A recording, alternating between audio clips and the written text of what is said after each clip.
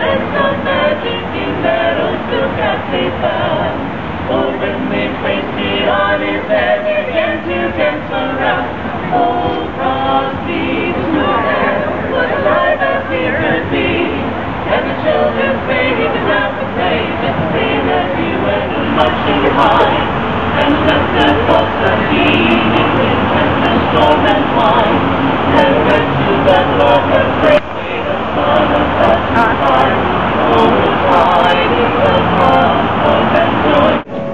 When, to his surprise, a soft, glowing red-colored light met his eyes. The lamp wasn't burning, the light came instead from something that lay at the head of the bed. And there lay, but wait now, what would you pick quickly the gifts that were right? Will you help me again?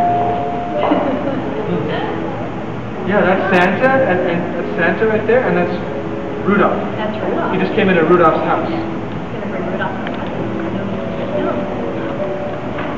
Thank you so much. How happy he was. So he went out the door.